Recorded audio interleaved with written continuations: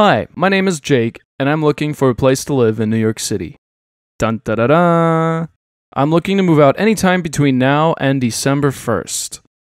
I'm a 33-year-old gay guy, and while being gay is not a big deal to me, I just want to get that out of the way because I don't want to live with a homophobe. Why? Because homophobes are stupid. Anyway, my maximum budget is $1,000 a month under ideal circumstances. I have first month's rent, last month's rent, and deposit to throw down if you need all of that up front.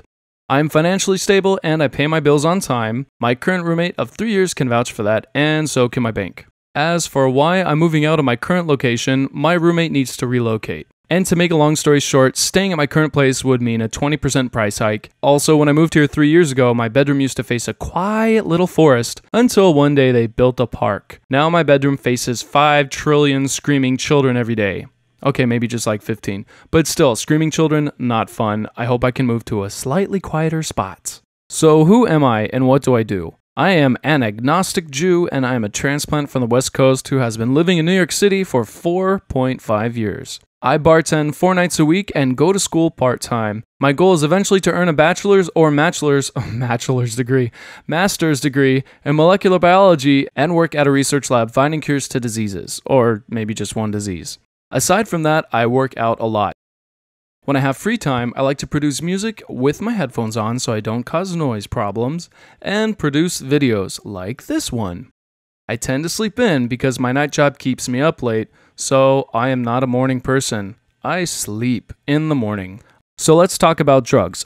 I don't do any of them. In fact, I don't smoke cigarettes, and I hate cigarette smoke. If you smoke weed, that's fine with me, but personally, I don't smoke weed either. And despite being a bartender, I rarely drink. As for cleaning habits, I am not a slob, but I am not a neat freak either.